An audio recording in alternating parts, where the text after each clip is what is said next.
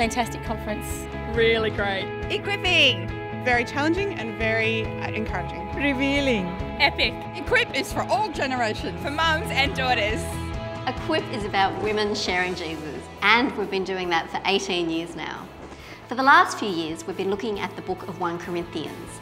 This year, we're up to chapters 8 to 10, and we'll be thinking about what it means to be freed. This year's speakers are Meredith Tweddle, Leslie Ramsey and Di Warren. And the teens will be listening to Talar and Nikki. We're both speaking on 1 Corinthians 8. I'll be speaking at women's. And I'll be speaking to the teens. The Christian life isn't a list of rules, but freedom can be tricky when we're making decisions, especially when Christians disagree. So we're free. Does that mean as a Christian I can smoke, drink, watch MA movies?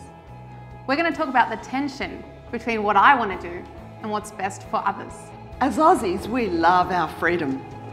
Paul loved his freedom too, but he chose to give it up, to become a slave. Now the million-dollar question is, why? That's what we're going to explore this year at EQUIP. We often think freedom is being carefree. It's about doing whatever I want with my life.